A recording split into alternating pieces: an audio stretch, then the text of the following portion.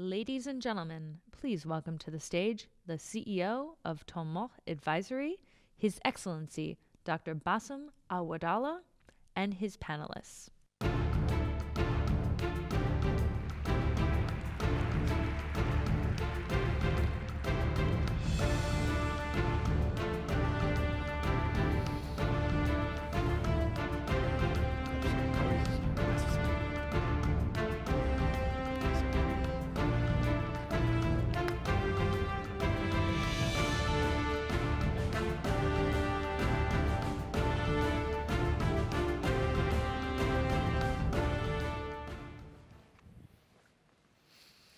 Good afternoon.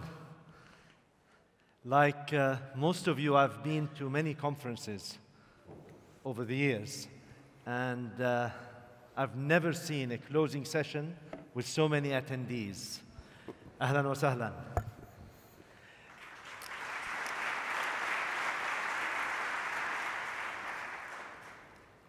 sahlan. Before starting our session, I think after we saw the best of, we really have to acknowledge that we've had an incredible 3 days in this FII. It's been an amazing 3 days. Thank you to His Majesty King Salman.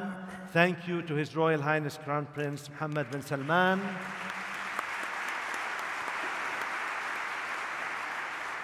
Thank you Yasser Mayan and his incredible team of PIF, young women and men. All the ministries, all the different departments in Saudi Arabia, especially the Royal Guards, incredible people. Royal Protocol, and also last but not least, Richard Atias and his great team. Thank you very, very much. We owe you gratitude. This is the closing session, and I suppose they saved the best for the last, Excellencies. It is my distinct privilege to moderate this very important session of G20 diplomacy. In 1 month, Saudi Arabia will assume the leadership of the Group of 20.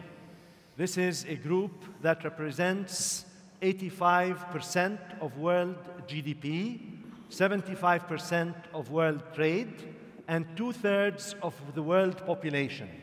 This is how big the group is. And Saudi Arabia hosts and assumes the leadership of this G20 group at a time when it is undergoing a massive transformation as it reflects the ambitions of its youth, of its leadership, to carve a future for not only Saudi Arabia and its economy, but for the entire region. So we wish you all the best in this new leadership role for the G20, Your Excellency.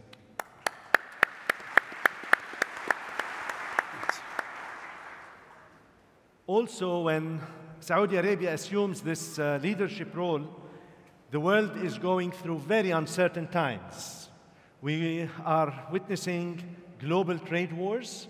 We are witnessing technological disruptions. We are witnessing social revolts and strife around the world. And we are witnessing an amazing group of new youthful forces that are looking and yearning for hope and for a better future. So as we look at global growth, the IMF has revisited and reviewed their outlook for global growth to 3.2% this year, 3.5% next year. So these are challenging times. And to help us understand what Saudi Arabia is going to offer to the G20, how it's going to deal with these global challenges, what the G20 can offer, how it will be able to have an impact on these global events, we have a very, very impressive panel of amazing people. His Excellency Dr. Ibrahim Abdulaziz Al-Assaf, Minister of State, member of the Council of Ministers of Saudi Arabia, former Minister of Finance, former Minister of Foreign Affairs. I think, sir, you have attended every single G20 meeting since it started. So thank you very, very much for joining us today.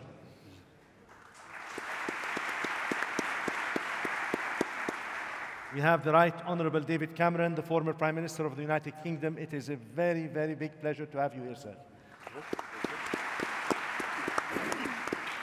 Son Excellence Francois Fillon, the former Prime Minister of France, thank you for joining us this evening. the Honorable Kevin Rudd, the Prime Minister, former Prime Minister of Australia, it is a distinct privilege to welcome you, sir. And His Excellency Mr. Matteo Renzi, thank you very much for joining us this afternoon.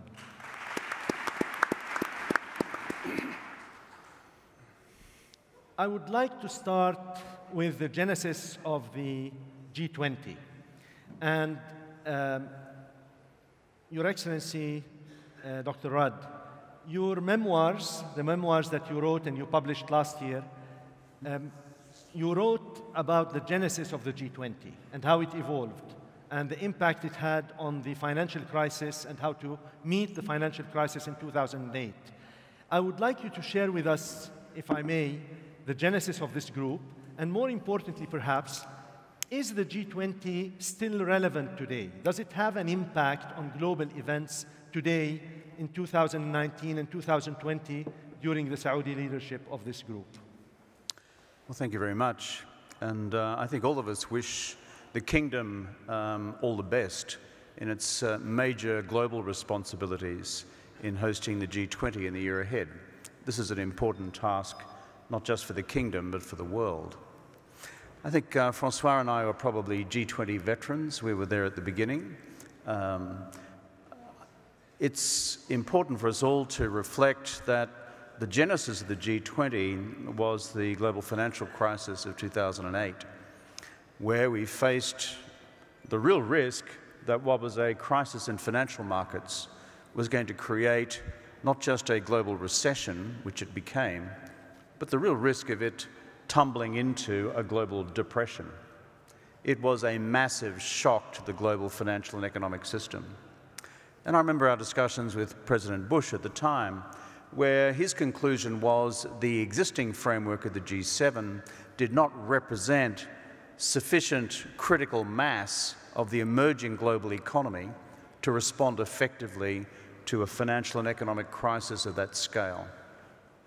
And he was right, and I give him credit for that. And then there was a debate about, well, if it's not a G7, what should it be? A G12, a G15, or a G20, building on an earlier forum of finance ministers which had come out of the Asian financial crisis a decade before. And I remember having lots of animated discussions and disagreements with François' old boss, Nicolas Sarkozy, about whether it was to be this small, a G12, excluding l'Australie, or that big, a G20, including not just ourselves, but Indonesia, South Korea, as well as countries from the Muslim world, in addition to Indonesia, like the Kingdom, like Turkey, etc.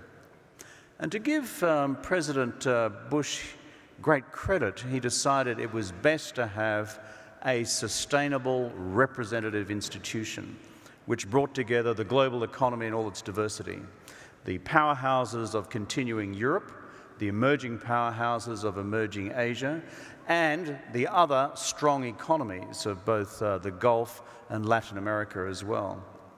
But I'll just conclude with this reflection in answer to your question.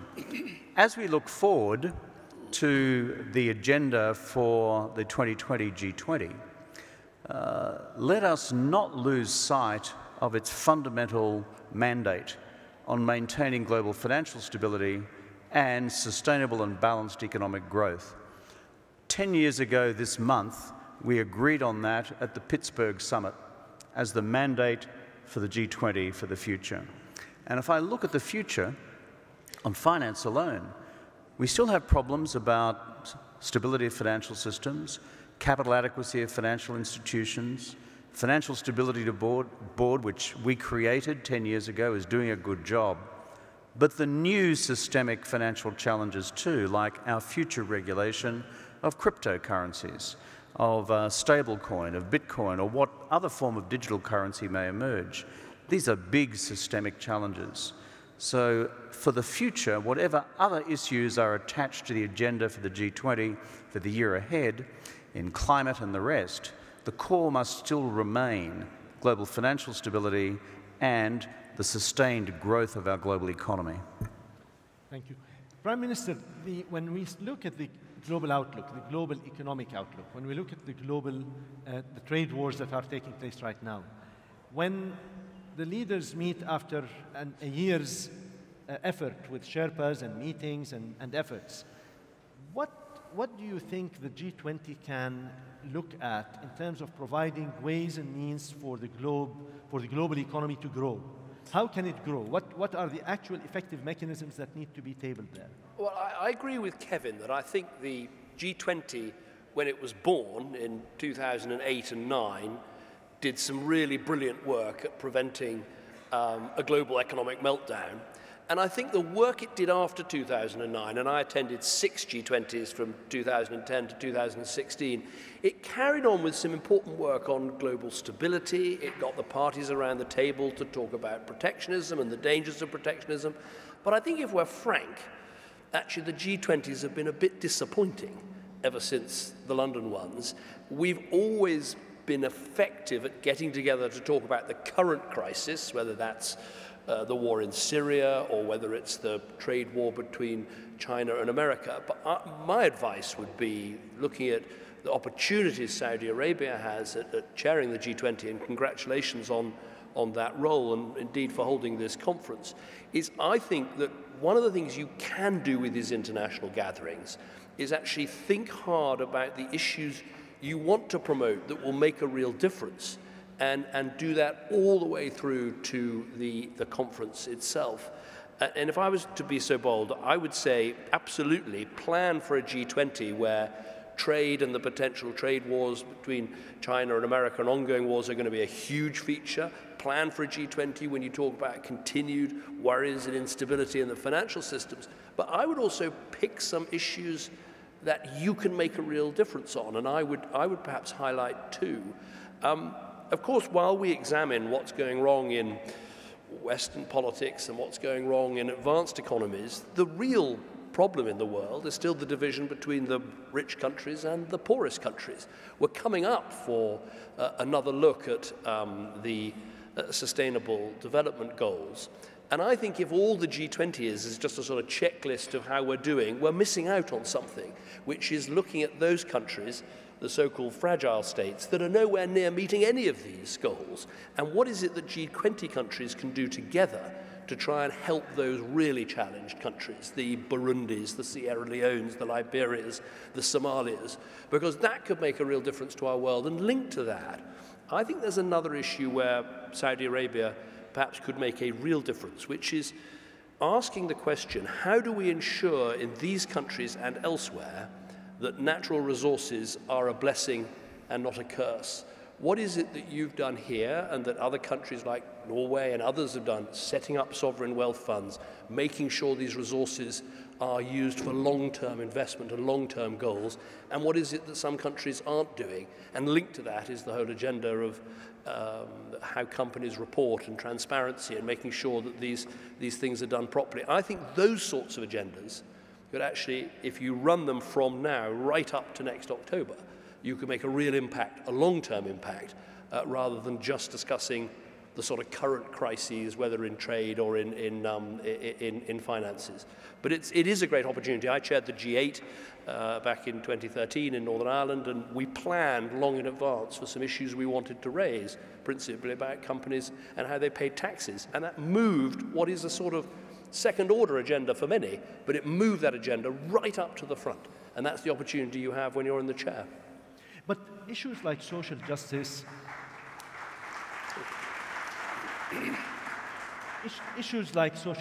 issues like inequality are also happening within countries, members of the G20. As we saw Prime Minister Fillon in France with the Gilets jaunes and with other countries as well. So do you think the G20 can be also a platform where issues of social justice are actually looked at, where inequalities within countries are looked at?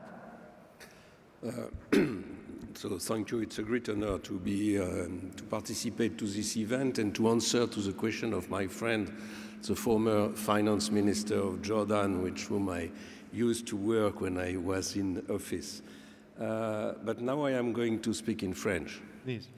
Because I think I am clever when I speak in French. You speak English perfectly, but please go ahead. So if you can just...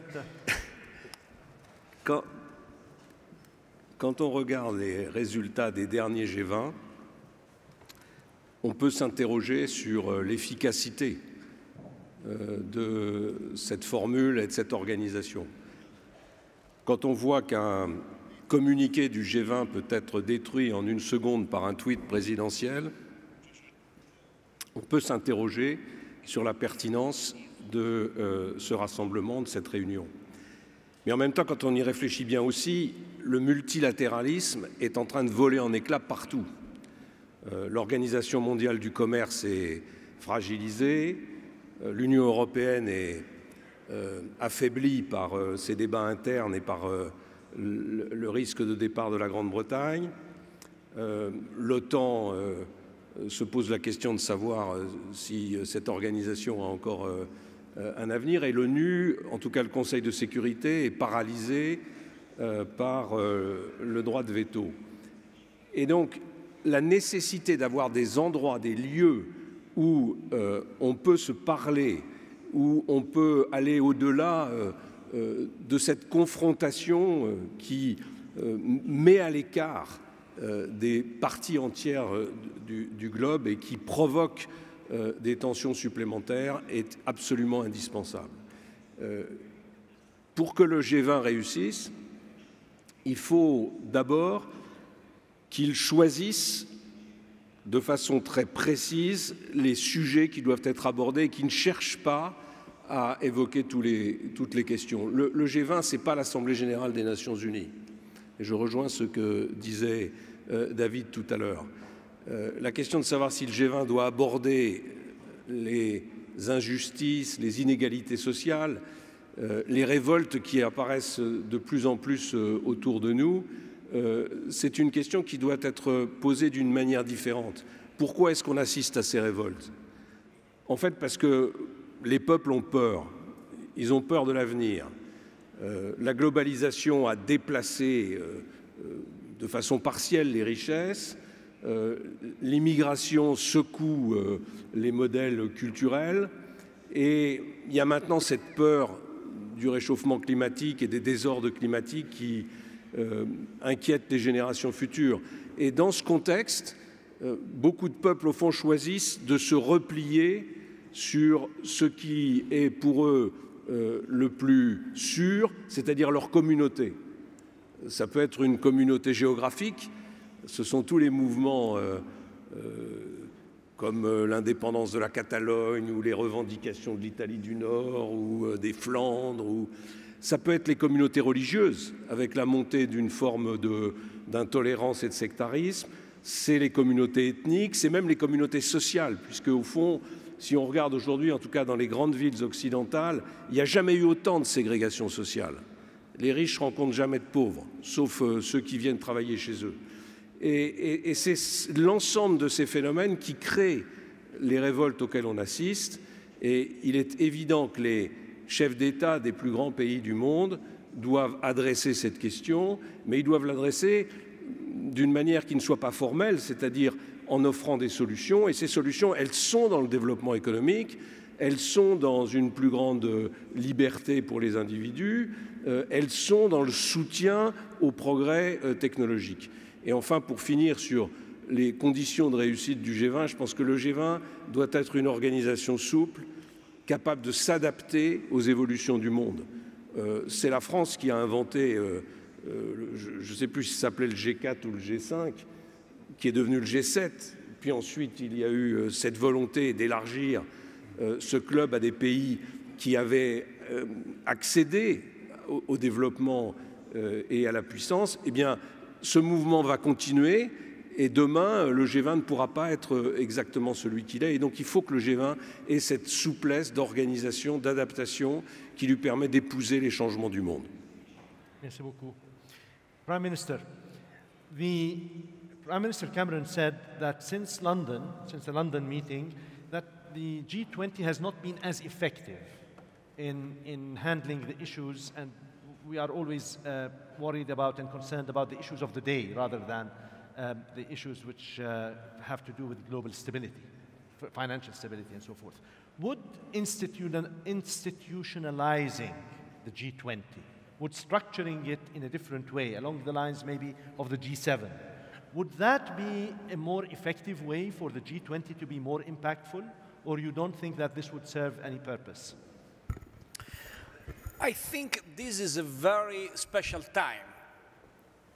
Not only because for Saudi Arabia, I think G20 next year will be a great opportunity in a lot of sectors, not only in finance. But because I believe if you follow the remarks of my colleagues before me, you can imagine a very clear framework. G20 was born 12 years ago to give an answer to an emergency, financial emergency. And maybe it was a very good format to solve this emergency. Then, during this period, we stay in front of a lot of transformations. For example, with David, we lived together the difficulties of G8, who became G7 after the crisis with Russia, Ukraine and Russia in 2014. The first G7 after G8 was in 2014. Francois remembered the important change in the United Nations. The credibility of the United Nations, unfortunately, is different with respect to the past. So for all that reason, I think G20 today is in a clear, great opportunity. The first is continue, as in the past, continue to solve some emergencies. Okay, it's not bad. It is important. For me, my first G20 was in Australia in 2014, so it was good for the discussion about growth, but okay, it's only... I'm sorry we didn't meet. I just lost the election. I lost after, don't worry. But you're coming back. And we cannot discuss about referendum because myself and David, we hate referendum word, so please, we lost the job with the referendum, so we cannot discuss about it. This is the first possibility. The second is my dream and my advice for you for the next year. G20 could become a brand to change not only a financial discussion will be important, but if you think about next year, you know, G20 in Riyadh will be 2 weeks after election in America, presidential American election. Will be the first G20 with the new leadership in Europe, Ursula von der Leyen and Charles Michel. The first G20 after Brexit. The first G20 with some new leaders. Maybe. We don't know. Maybe. I joke because Brexit seems an Italian organization in terms of chaos. So it's a made in Italy, David. But for the Crown Prince and for all the leadership of this gorgeous country, I think this is a great opportunity. And this is my suggestion. Please invest not only in finance, in economy. Everyone around the world knows how it is important and great the power of Saudi Arabia in economy and in finance. And I think a great idea of IPO of Saudi Aramco will be a message very positive in this direction. But G20 could be for you the occasion to give a message different. You are a superpower not only in economy, but in culture, in tourism, in tradition, in innovation, and also in sustainability. This will be not easy, but it's very important. So this is my idea. Transform G20, and in this case, you can institutionalize. It's important also because Italy will be the country who hosts G20 in 2021. But I think, please, transform G20 not only a great format to discuss about the economy, but a great opportunity for 1 year to give to international community an opportunity to try to invest in the future, because the risk is speaking only about the present. Now, politics have to be able to speak about the future. This is my wish for you and for the next G20. Thank you very much. Your Excellency, you are listening very attentively to everyone on this panel, but you are the institutional memory. The prime ministers were serving for a period of time. You attended all the G20 since 2008 and even beyond when you were Minister of Finance. What is the agenda of the G20 2020 in Saudi Arabia? What is Saudi Arabia planning to do with the G20? Well, thank you. Thank you, Bassem. Let me join you first in appreciating the very successful effort by Yasser and his team in having this tremendous turnaround in the region.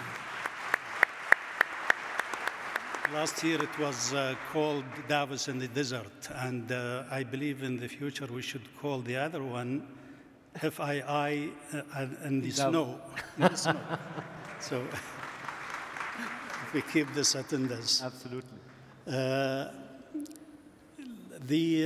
As you mentioned, actually, I have the institutional memory, and I want to remind everyone that the G20 started 10 years before the financial crisis, but at the ministerial and central bank governors meeting, and there were calls at that time by particularly the then Finance Minister of Canada, Paul Martin, to have a heads of states meeting. And thanks to the financial crisis, we started having the heads of state meeting in November 28, and then after that, March in London. The agenda, by the way, we have been preparing for the presidency of Saudi Arabia for quite some time, and we have high-level meetings headed by the Crown Prince and also other committees preparing for that. But on the agenda, obviously there are the outstanding issues like dealing with the macroeconomic challenges, dealing with financial regulatory issues, dealing with structural reforms. But in each presidency, there will be a specific areas where the interest of the host will be focused on. In the case of Saudi Arabia, I believe that one of the most important issues is to deal with the empowering women and youth. Wow. This is very important, and we have actually, although a short experience, we have been successful in that. This is where the growth will be coming from. That's one area. The other issue is that of the sustainable development. Saudi Arabia, by the way, when one looks at it, it's a developing country, yet it's a major donor to other countries. It's a major shareholder in the international financial institutions. It's the largest shareholder in many of the regional financial institutions. And of course, it's the largest economy in the region. But so for all of these reasons, Saudi Arabia plays a unique role in the G20. On one side, we are a developing country, as I mentioned, but also we have common issues with developed countries, and that's why we play a bridge between the two. And one of the focus on our presidency, the issues of developing countries and how to help them and how to push the goals of sustainable developments.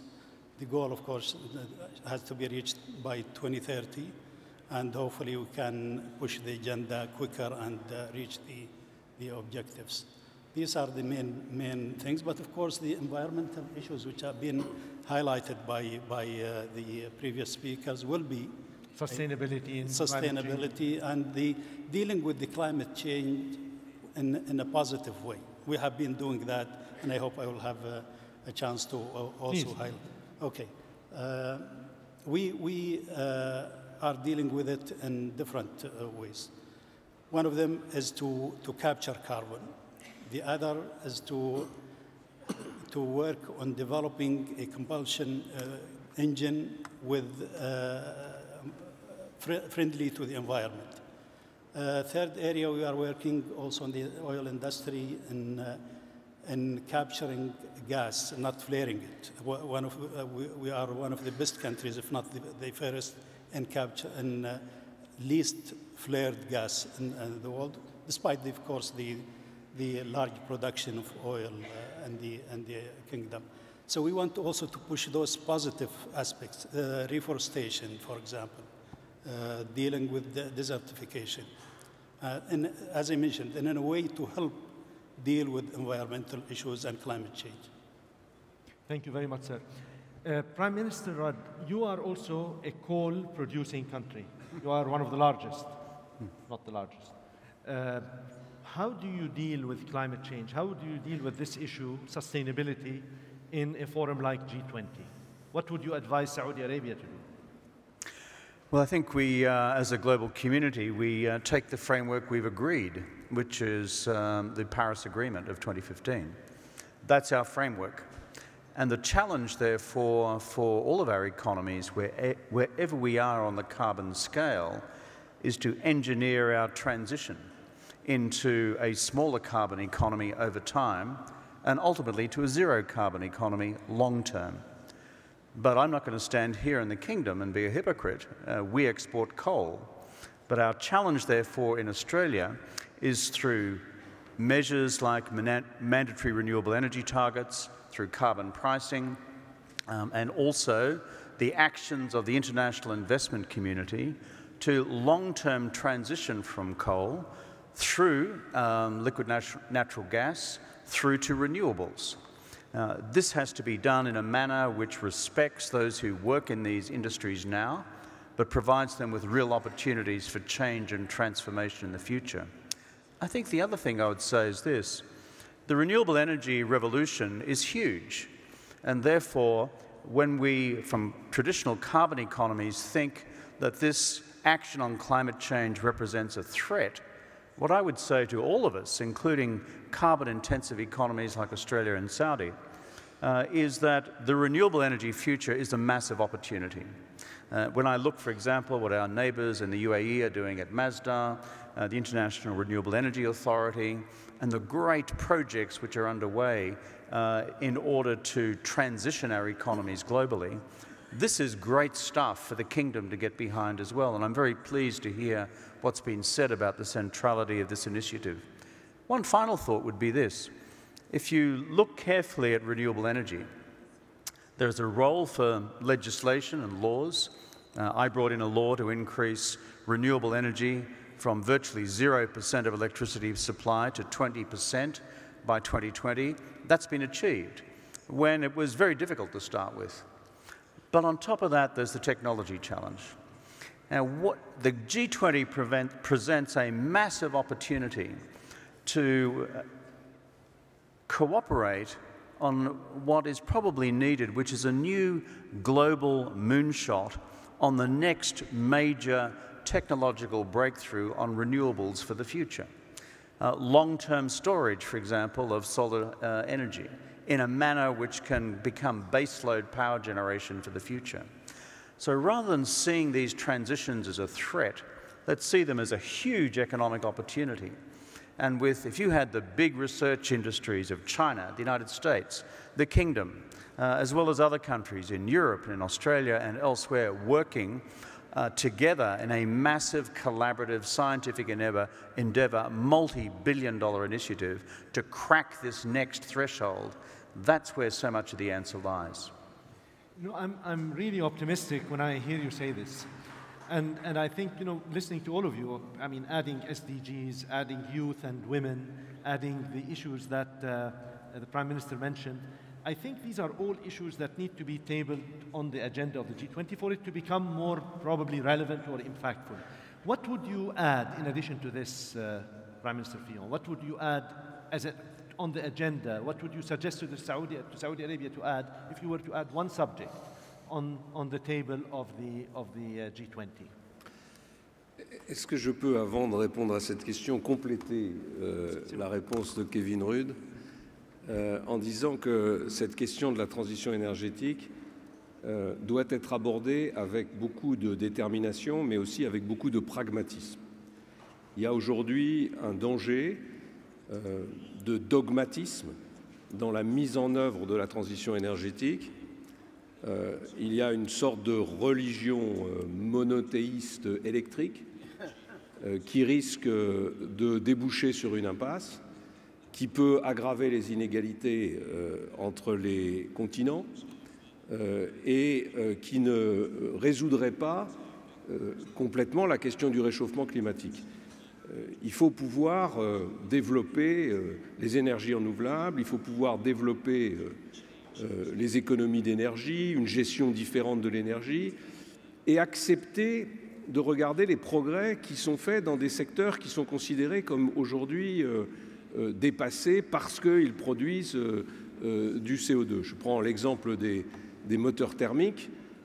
Les moteurs thermiques ont fait des progrès gigantesques et émettent beaucoup moins qu'il y a 5 ans ou qu'il y a 10 ans, et ils peuvent encore faire des progrès considérables, à condition que les pouvoirs publics mettent en place des objectifs, des règles, un cadre, et laissent les ingénieurs, les chercheurs et le marché trouver les bonnes orientations. Si, par exemple, demain, dans 10 ans, l'ensemble des pays européens, des pays développés, utilisent des voitures électriques autonomes, regardez le fossé gigantesque qui va se creuser avec le reste du monde.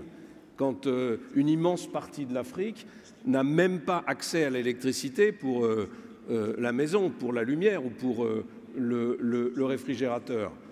Il faut donc bien continuer à développer des technologies qui sont des technologies qui vont permettre à l'ensemble de l'humanité de progresser en même temps. Et je ne sais pas si le G20 que l'Arabie saoudite va conduire peut contribuer à délivrer ce message, parce que l'Arabie saoudite sera immédiatement attaquée par tous les dogmatiques de la Terre qui expliqueront qu'elle défend ses intérêts propres puisqu'elle est pays producteur d'hydrocarbures.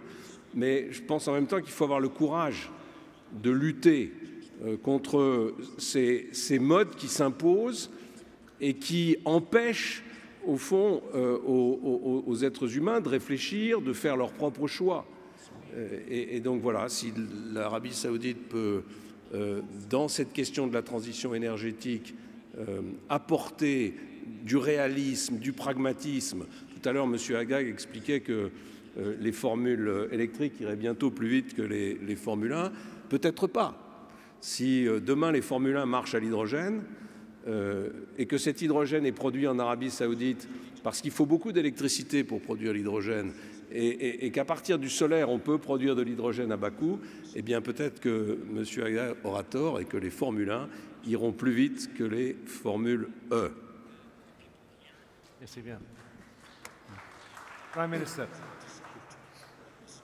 I had lunch with the Prime Minister, with the Dr. Rudd before. I had the pleasure of having lunch with him, and he said something very valuable to me. He said there are calls for decoupling, and they in Australia would like not to be in a position where they have to choose between the United States and China. He would argue for more coupling rather than decoupling. Italy has had an agreement, or several agreements with China, and you have been a big partner of China in many ways, and asking for more European partnership with China. What would you say to that? Would this be a good thing to do? How would the G20 diplomacy deal with this? I think G20 is the only format good for a frank speaking between leaders out of bilateral relations. So For example, between USA and China, G20 is particularly important. But G20 apart, we know we are in front of a great change of situation in geopolitical world, because USA and China have a relation very strong and very hard and rich of problems and opportunities. I think the real question is not what is the role of Italy in that, but maybe what is the role of Europe. Because we discussed about the growth of Asia. Yesterday, Prime Minister Modi explained that very clearly. We are in front of a great power and possibilities of Africa. Some president of Africa 2 days ago, here on this stage, gave a lot of ideas about the future. And if it's correct, the remarks of Francois Fillon, it's very interesting to discuss about hydrogen, the solar in the north of Africa and the relation with Europe. So we have a lot of new change around the world. The real problem is, what is the role of Europe? This is the big question for us.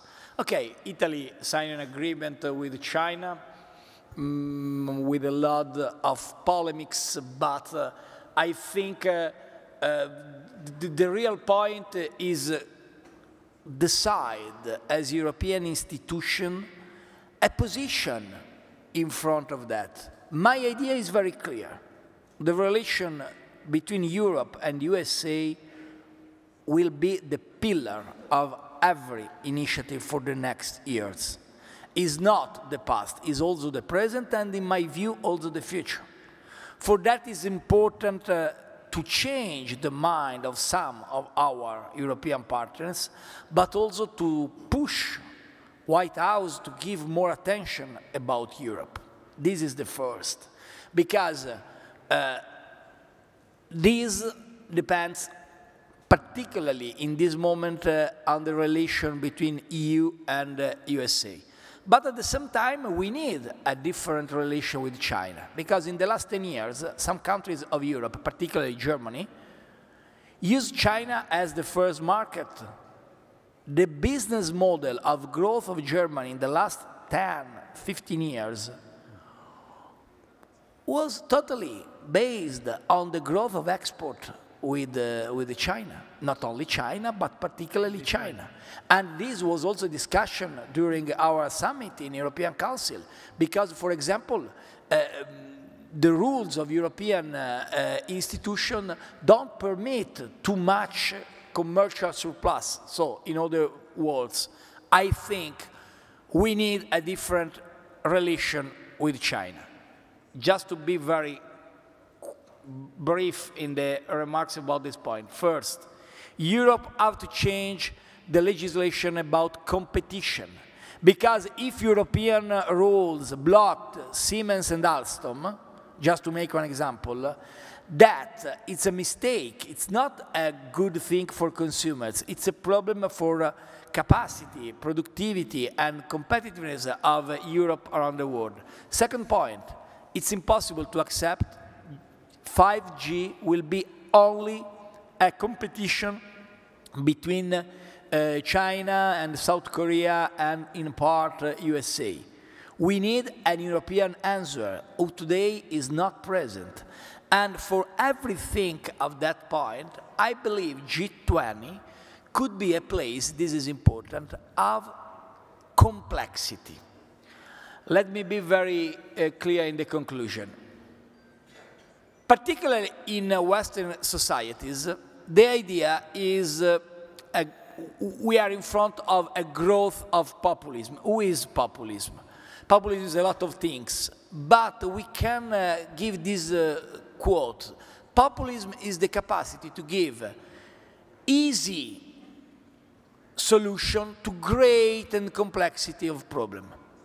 But it's impossible to give an answer very clear with a tweet, with a post on Facebook, on a post on Instagram, to great problem of globalization, of change, of innovation. So what it's particularly important today for the leaders, for the politicians, particularly politicians who have the problem of consensus day by day, month by month, year by year. The real question is have a platform of study and stay in face and in front of complexity. And that is exactly what G20 could have to, is true for energetic transition, as Fillon remember, but is true also for the relation between geopolitical world. My wish is in 2020, before G20, USA and China will sign an agreement on trade. This is my hope and my wish, because this is important. I think it's important for 0.5, 1 point of GDP, global GDP around the world.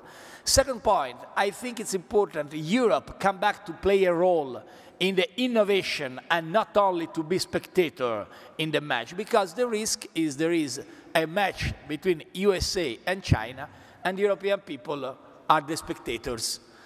I want to play. I want to see along. I think it's important play, not only watch. Prime Minister, you wanted to add something? Oh, just something very briefly. The truth is, the elephant in the room of the next G20 is the US and China. Let's be very blunt about it. We can be here.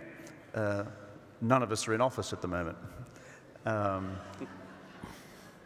But the bottom line is this: it now hangs as a shadow over every domain of policy that we're engaged in. It would be good if the G18, that is, the G20 minus the United States and China, was to say to the G2, China and the United States, please stop any thought of decoupling, either in trade or investment or in capital markets or in technology or in currency. Because if you do that, it's bad for both of you and it's bad for the global economy, but also it's bad for all of the rest of us, because then we are faced unnecessarily, in my view, with an emerging set of binary choices. And to build on what our good friend Francois Fillon said before, you know, we decided after the Second World War to build the institutions of multilateralism, the United Nations, the G7, the G20, here in the Gulf, the GCC. Why? Because we decided that national solutions were just dangerous, because it becomes the power of the law of the jungle. To rediscover through this next G20 the principle of why we chose to be multilateral, to deal with complexity, as Prime Minister Renzi has just said, is actually a rediscovery of an ancient truth applied to future circumstances. So my call would be, get the G18 to work on the G2. Prime Minister Cameron.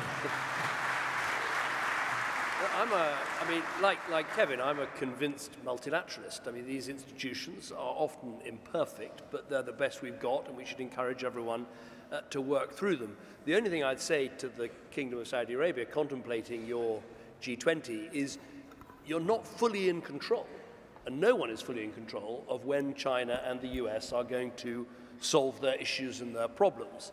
And I think there is a connection between this question about do you want the G20 to be more institutionalized and what issues should you address?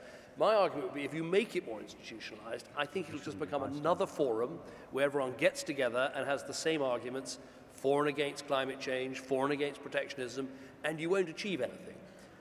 So I think the strength of the G20 is it's at leader level. And so I think if you take the issue of climate change, which my colleagues were talking about, I absolutely agree. Focus on technology and the potential for change rather than just the argument about who needs to do more. Otherwise, it just simply becomes another way of America versus the rest arguing about the IPCC.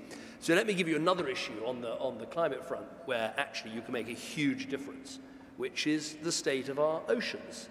Because even climate change deniers or climate change skeptics, like the current American administration, they accept that we need to clean up our oceans and get rid of the plastic. Now, there is a connection between that and climate change. Britain has created one of the largest marine reserves anywhere in the world. America has followed suit near Hawaii. Every country that borders an ocean can actually make progress by declaring marine reserves and areas we're going to allow coral to be refurbished and the oceans a chance to breathe again, clearing out the plastic and the rest of it. That's exactly the sort of the issue that at leader level you make a big difference rather than just replay all the traditional arguments between the enthusiasts for climate change action, like myself, and the less enthusiastic countries, and we know who they are. So that would be my advice. Thank you very much. Your Excellency, I'm sure you have a lot of comments about what you heard, but I have a question for you as well. Riyadh will be the first Arab capital to ever host a G20. Saudi Arabia is the first Arab country ever to host a G20. So you have a Saudi agenda, and you have a lot to be proud of, and you have a regional agenda and a lot of concerns to carry on your shoulders, because this region is not a happy region. What will you do? Do you table the issues of the region, the development of the region? Do you put it in front of the G20?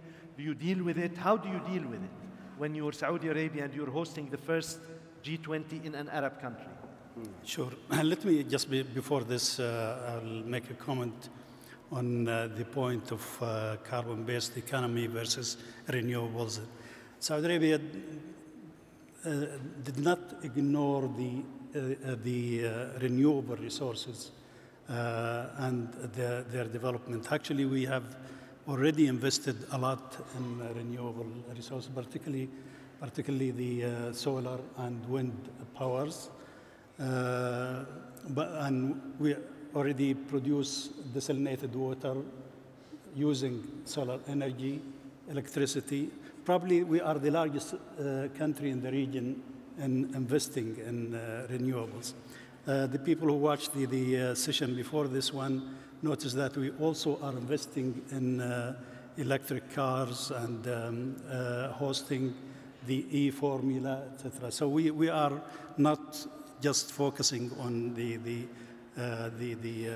oil resources. On your question regarding being the first Arab country hosting the G20 and what does that mean for our region? Indeed, as I mentioned at the beginning, that being a developing country, we will put more focus on the issues of development, including in our region.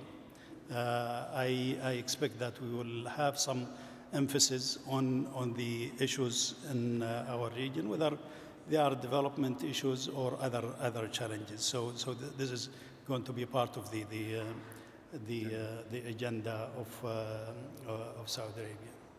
Thank you very much, sir. I want to ask you, Prime Minister Cameron, a year in politics is a very long period. Now, despite the fact that 24 hours is quite a long time in British politics at the moment. And a year in global politics is even longer. But, and through the process, obviously, Saudi Arabia is going to chaperone all these Sherpas and all these events with the business, with culture for a whole year. It's a year process. But what would you predict, if you were to guess, what would be the political climate like? What would we have in store? What would change from now until next November 2020 when Saudi Arabia hosts the summit for the G20? Well, I would expect that many of the issues we're debating right now will still be very hot topics. So a trade war will still... So I think even if we have an agreement between China and the United States, and I hope we will, we still have a US president who is fundamentally quite protectionist. That's the way he thinks. And the G20 is before the next American election. So even if you have a solution, there's still going to be a battle where you'll have Britain and Germany and Italy and France and Australia saying, please, no more protectionist measures. Let's roll back the protectionism we've seen, and you'll have countries that will be more pro-protectionist. That argument will still be going on. The argument about climate change, where we need urgent action, that will still be taking place. I think we can be confident of that. I think there's another issue which will still be very current, will be the issue of how we deal with extremist terrorism and violence. Yes, we've seen a huge success with the destruction of the ISIS caliphate in Syria and Iraq, but there's still going to be this problem in our societies, including in Britain and in France and Italy and Australia. We all have problems with extremism and violence, and I think the G20 can have a role there because, of course, You've got some of the great Muslim nations and Muslim populations represented around that table, with Indonesia, with Saudi Arabia, with India, which has a huge Muslim population. And so often in the West, I think we're getting this wrong, this debate and understanding about the fact that some people have perverted what is a great world religion. And we should be combining all the countries of the G20 to discuss that. So I think the issues we're discussing now, I'm sure will be discussed then. If you want me to predict whether Brexit will have actually happened by the next G20, I think it probably will have. We have an election underway in the United Kingdom, and I suspect that we will come to the next G20 not as members of the European Union, but as the 6th largest economy in the world. We will be friends and neighbors and partners of the European Union and able to work together on all of the issues that are concerned in Europe, whether that is the relationship we should have with China, whether it is working together with the United States, whether it is dealing with issues of regional security and the rest. So I think you'll have a very full agenda. My argument is, of course, use the G20 to address that agenda, but don't waste the opportunity of having the world leaders together to push on agendas where you can make a real difference on global poverty, on failed states, on making sure oil and natural resources are a blessing, not a curse, on how we tackle extremism and violence and terrorism in our world. This is going to be a moment when Saudi Arabia is in this position of great leadership. And what I found with my G8 is that, yes, you have the big discussions. We had a huge argument about the future of Syria with Putin around the table with others. But actually, it was the action we took to make dementia a global issue in many ways that I look back on one of the things I'm proudest of, because you can drive other agendas at your G20 or at your G8 that can have a life long after everyone has packed up and left Riyadh, after what I'm sure will be a very successful meeting. Thank you. Dr. Ibrahim, one last question. Saudi Arabia has a lot to be proud of in showing and showcasing the other G20 members what you have done in the last 4 years, in education, in reform, in diversification, even in climate change and sustainability. What would you recommend to the Saudi leadership that the G20 2020 in Riyadh should be remembered for? Well, I just want to make one short comment on Prime Minister Cameron's point about dealing with the other issues. I recall that we had very lively discussions in previous G20s with regard with dealing with political issues, that the G20 should focus on economic issues and leave the political issues aside. Other forums. They are very important. When you have 20 leaders around the table, it's always difficult to leave the political issues to one side. You were there in St. Petersburg. I remember that very well. Yeah, but it's not a conversation I want to remember. That's true. But anyway, I'm sure our leadership will work on all the issues that can help whether it's the economic well-being or of course, political stability. On your question, I want to remember, or I hope that the world will remember the summit for achieving the sustainable growth. Everybody knows now the growth of the world economy is slowing down. Some people predict recession. But I hope that we can work together with the rest of the G20 to bring back the growth of the world economy and to also deal with the poverty issue, and as I mentioned several times, the issue of the sustainable developments and achieving the goals of development. This is SDGs, exactly. This is very important to us. We wish you great success, Your Excellency. We wish the Kingdom of Saudi Arabia great success in its upcoming presidency. And on behalf of everybody, I want to thank you. I want to thank this very distinguished panel. See you next year, everybody. Thank you.